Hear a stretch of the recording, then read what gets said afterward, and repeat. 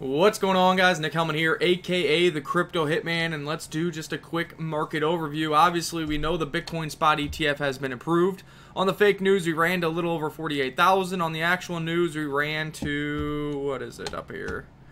49,000. I was saying if the Bitcoin spot ETF in fact was approved, I was on the side that it potentially could get delayed for several reasons, and then the hack just kind of said, well, maybe they'll delay it again. But if not, we'll see a straight up green candle to 50,000, and then we'll see a consolidation and sell off in price. Well, we got a green candle to 49,000. When I said green candle to 50,000, everybody said I was bearish. And it didn't even get there. We are seeing price action near 44,000. A lot of the selling is coming from the conversion of Grayscale's GBTC product into a Bitcoin ETF, is allowing people to, withdraw that Bitcoin, and that Bitcoin is getting withdrawn, moved to other ETFs, sold in OTC deals, and sold on the open market, and that's why we're seeing some downward pressure.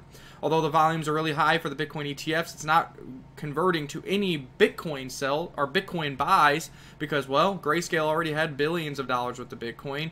BlackRock seeded like 10 or 20 million worth of Bitcoin. Vanguard seeded 70 million worth of Bitcoin. So all these have Bitcoin. Until more Bitcoin is needed for these Bitcoin spot ETFs, you're not going to see that buy pressure, and that's why we're seeing this consolidation. I do think we have several levels to keep an eye on, and if we get below this 43.3, I think a lot of the late comers who are buying Bitcoin just for the God candle for the Bitcoin spot ETF will get shaken out, will get discouraged, and they will probably sell. That will lead us to our major support here at this cross line around 40,000. This is an uptrend line, this skinny one that we need to hold, and then this is the kind of 40,000 support that we've seen here on several wicks, and the mental support for the nice even number for people.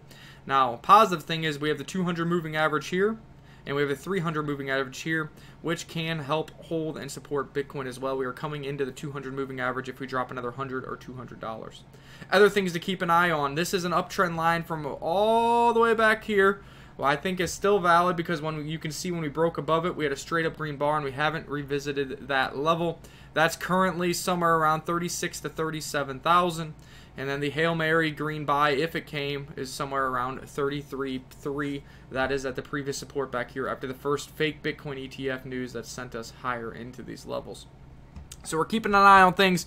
We're still not giving a trading idea on Bitcoin just yet. This weakness was kind of expected. We're trying to have some patience. First levels, of course, are 40,000, but really we're looking at if we can get a 36 to 38,000, that's going to be on the back of these late chasers of the Bitcoin spot ETF, getting scared, panic selling. This is going to trigger some stop levels, and then we get to 36 to 38,000. Our buy indicators will get sold on both the RSI and the technometer, and then we should have a bullish diversion setup, which is a nice, easy setup on a nice pullback to get long for another Bitcoin trade. Now, do we get to those levels? We'll see, but we're watching all of these critical levels as we go and waiting for some kind of buy signal. You have to have a purpose. You have to have a plan. We can't just arbitrarily go long for trading bags. Now, if it's a hodl bag, you got to pull back here. You want to buy it and hold because in the long term, Bitcoin spot ETF is going to be supremely bullish for Bitcoin. But again, these are trading bags. We're trying to find good entries so we can do some short-term and mid-term trading. Another bearish indicator here that we talked about in our patreon.com/learncrypto is we did have a bearish divergence across the board here. Price is going higher, RSI high is going lower. Big volume on the sell-off, 200 moving average down here. Now, if this 200 moving average starts crossing through this 300 moving average, that's another bearish signal, and that's when we start going to these lower levels. So that's what we're kind of looking on. If you go all the way back to, there is an uptrend line that goes something like this. It was rejected. I have it on a different chart over here. That's where it is. It briefly made it through. Got people to speculate. FOMO. Bitcoin spot ETF is approved. Plus we took out this overhead resistance and right back down. And look on this. The support again is the skinny line somewhere around $41,000, $42,000. That is a Bitcoin. Now let's start going through some altcoins, trades we're doing, what's interesting us, what we're doing. Let's see here. Arbitrum has shown impressive strength. We did get wicked out of Arbitrum for profits here at 165, 166. This was on the massive liquidation sell-off. I don't hate it because it was a spot position, took profits, had chances to buy back cheaper, didn't pull the trigger on the weakness of Bitcoin we were looking for. But Arbitrum and some of these layer 1s and layer 2s are doing really well, following in the footsteps of Ethereum, which we'll talk about shortly. Overall, Arbitrum has been a strong asset. If we can get a proper setup, Arbitrum is one that you're going to want for this next cycle, at least in the short-term future, just based off of Wyckoff wanting to buy strong assets. So profit trade got left behind a little bit, but again, I think it was a 13 or 14% trader off of some arbitrage we did with an asset over on Arbitrum Network. Atom has been continuing to stair step higher for us. We did that. Our last sell was all the way up here at, I don't know, 1340.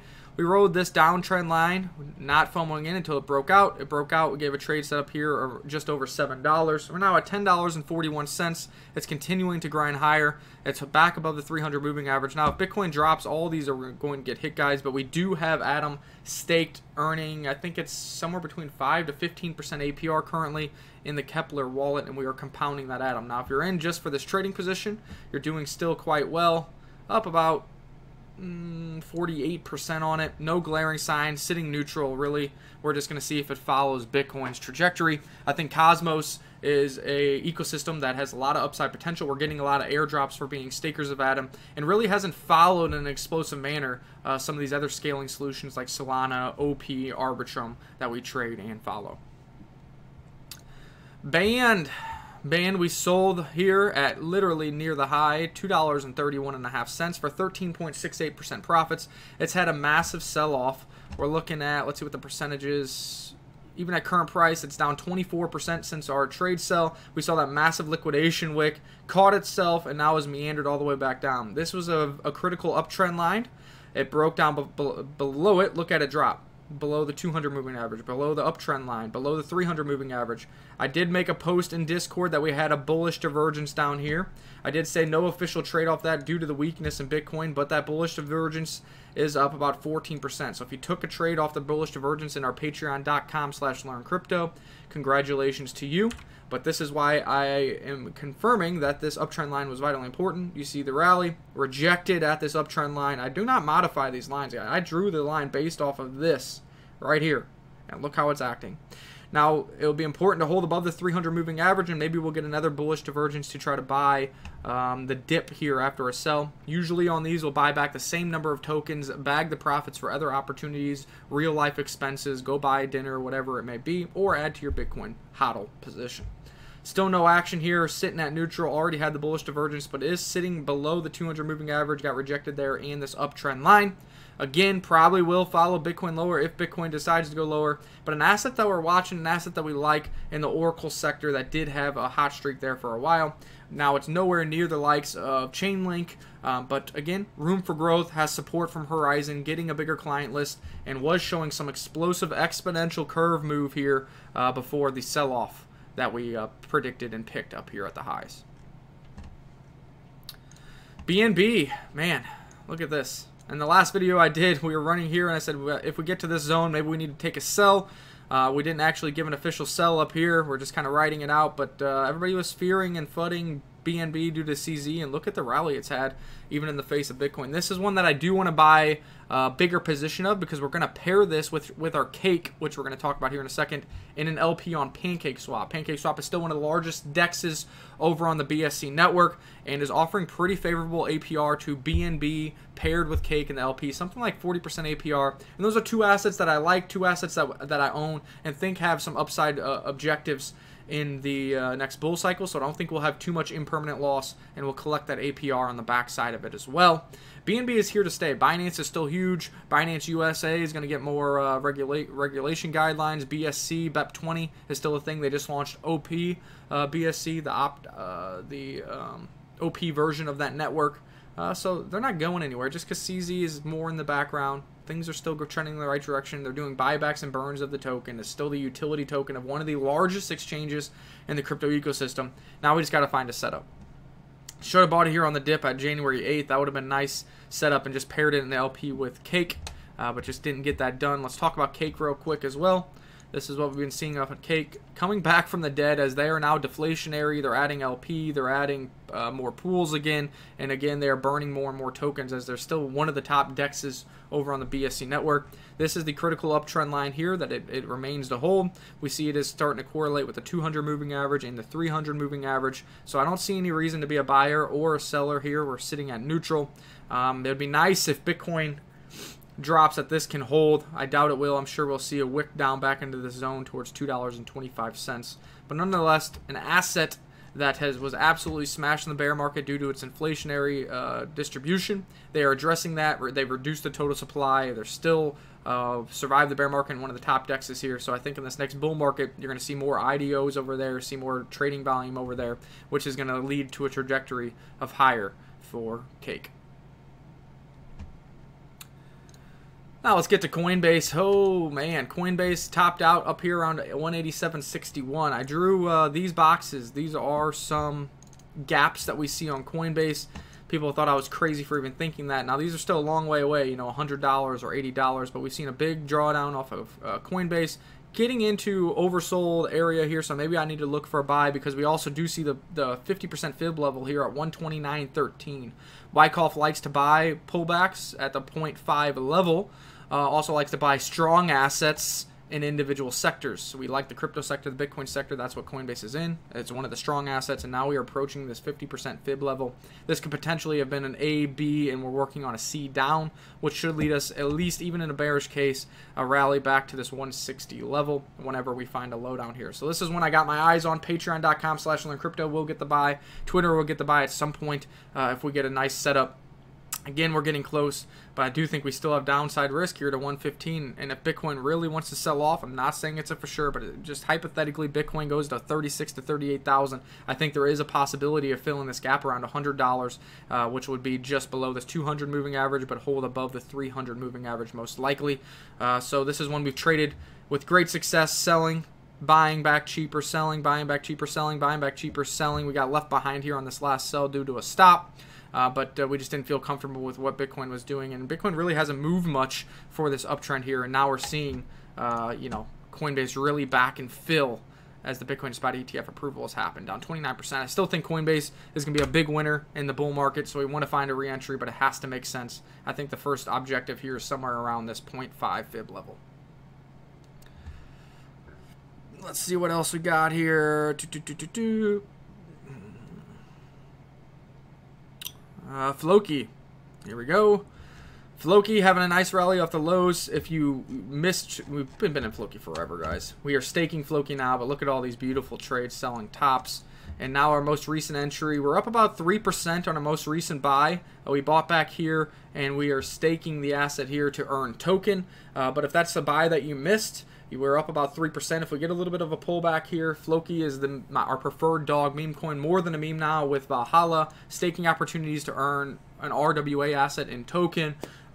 Still has the dog meme coin, so if Doge runs, it will follow. Has Flokify locker product, which we know that they made a partnership with DeadPrez USA recently, in which projects decide to lock up their liquidity, paying a small fee to Floki, which then gets burnt out of circulation forever. So they're doing massive burns. They burned like something like 55% of their tokens. They also have a massive 40 to 50% of their circulating supply locked into staking protocols. So I think Floki is a strong asset leading into the next bull market. Still has the meme sector, still has a product sector, has the metaverse sector, really touching all bases. And as staking is earning token, which is an RWA asset, so no more inflation for Floki there as well. Right around our recent buy. Again, we didn't sell these rips or anything because this is more of a hodl bag when we're staking it for about 40% APR, and it would take a big upside for us to want to unstake and take a trade on Floki. We do love it. We do like it. You know, I have the Floki chain, so Floki is going to continue to be a staple of our portfolio for the next foreseeable future.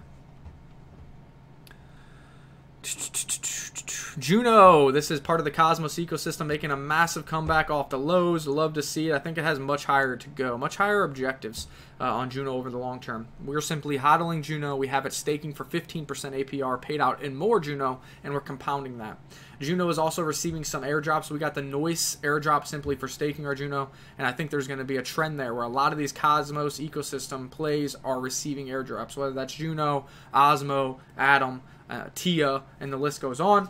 Juno is when we're in, when we're staking, we're compounding that APR, and we're hoping this trajectory continues to the upside. Remember, this was one that people loved last cycle. It topped out at like $45. Now, I don't have a target of $45 for Juno, again, just due to how much more supply is in circulation. But a $5 Juno, a $10 Juno makes complete sense to me. Let's earn that APR along the way. Let's get our airdrops along the way, and let's start utilizing the Juno ecosystem.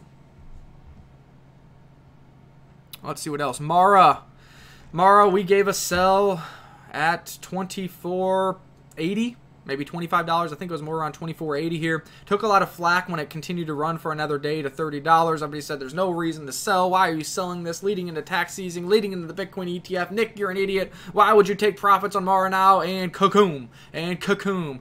Now Mara all the way back below $20. On my recent post in Patreon, I said we have interest points around 20, and at this 0.5 fib at 19.28, with downside risk all the way to 15 bucks. We still are not oversold on the RSI. We're still also not oversold on the technometer or Wyckoff indicator, but we have seen a nice pullback here. This could have been an ABC completing. We have to look at the charts because we are in this range of interest, and we are down now 22% from our profit sell. This is how we compound winners.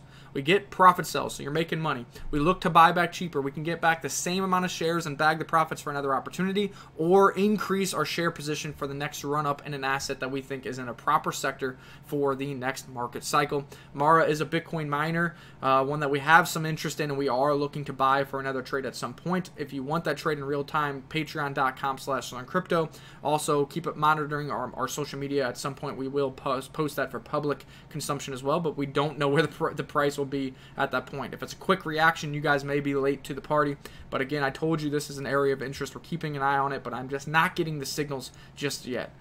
And no real news of interest. Earnings is up here close to the Bitcoin halving, so that should be interesting as well. We know the earnings still might be better leading into the Bitcoin halving because the higher inflation rate of Bitcoin, they should be earning more Bitcoin. The earnings after the Bitcoin halving, if Bitcoin price is not substantially higher, I think could be risky for a lot of these miners, as that inflation rate has been halved, so in theory the revenue is cut in half if the Bitcoin price stagnates for those people. MicroStrategy, another one that we traded like a fool. Buy, sell, buy back cheaper, sell, buy back cheaper, sell. We did miss this run up again. We just didn't like the action what we were seeing. We were just pulling profits into cash after buying back and compounding our shares several times. Big money there, and now we're seeing a big drawdown off the highs on MicroStrategy. This thing went to over $720 and is already back to $497. When I put this area of interest here between $385 to $400 when we were up at these highs, people thought I was crazy. You are a fool, Nick. What are you talking about? And now let's look at where we're at. $499. We're already below the 0.5 fib level. We got the 618, which Wyckoff still likes, that correlates with the previous high at 469, which is still another $40 downside, and would start to line up with the 200 moving average and the 300 moving average.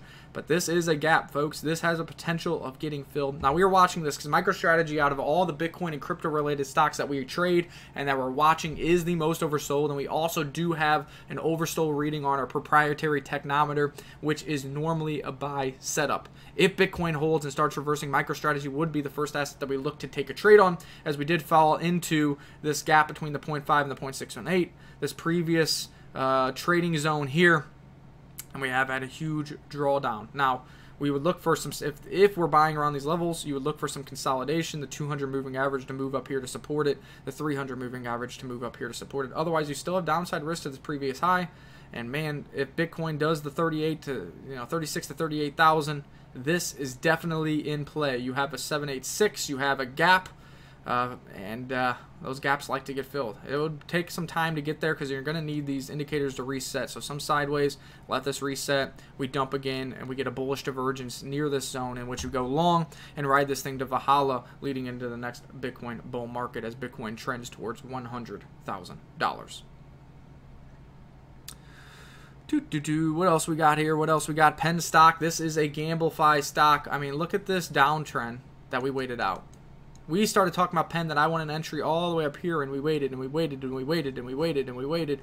And what do you know? We got an entry. We sold for profits, double-digit project profits, of course, because that's what we do. I don't know. 20%, 22%, 18%. Use trailing stops to try to get more out of this.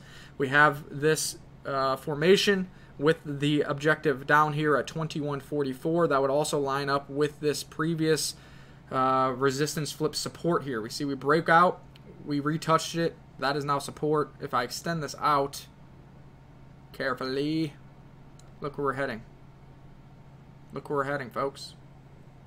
Down 7.66% from our sell, from our profit sell. So we do have interest in getting pen again. Again, we're getting close to oversold. We're seeing stocks give it up, but it did give up the 300 moving average, the 200 moving average.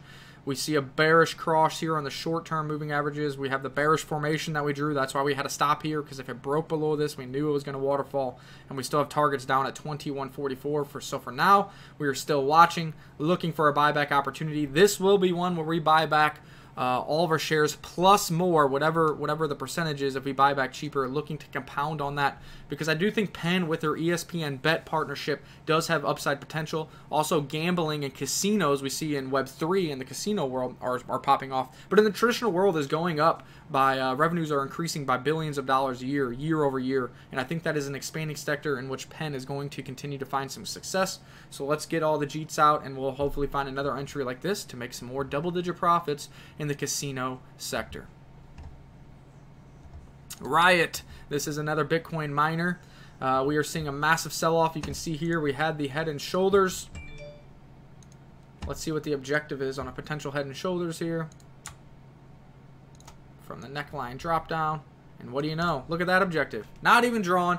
This is a gap I marked a long time ago. This is a gap all the way down here between 1050 and 1062. Look what the measured move of this head and shoulders is. 1082. 1082, you have a bearish cross here. The 200 moving average crossing to the 300 moving average. You got some more positive action out of it, and then now we are dumping out below these moving averages. And what do you know? That would be wild if that happens, and that would be a buy. We're not quite overbought. I would like some consolidation. Let this reset to neutral. Another dump out into this target range. Bullish divergence. Go long into the next Bitcoin bull cycle, leading us towards 100,000. Bitcoin miners will do well for the foreseeable future. You have the earnings here mid-March. This is before the halving, so I'd expect earnings to be pretty decent. Then we have the same concern we have with Mara, is the next earnings might be lackluster unless Bitcoin price appreciates quite significantly, because realize the revenues potentially are cut in half by the halving event. It's going to be much harder to mine those Bitcoin blocks, sell that Bitcoin for profits or whatever it may be. So I think if we can get washed out, get an entry, this earnings could be decent. Leading into this earnings, leading into the Bitcoin halving hype, we see another trade exit point up in here for profits once again. What else we got to talk about? Token. Token is, let's see here, an asset that we are earning by staking our Floki. Yes, we absolutely killed it. Yes, we bought Token all the way down here, sold it, bought it, sold it, bought it here. We just couldn't break out of this range. We had a slight opportunity, didn't meet the objective, so our orders didn't get filled here. Meandered sideways, Bitcoin sell-off. Now we are having a huge rally here on the back of the news that Larry Fink's talking about RWA again. That's what's rallying here.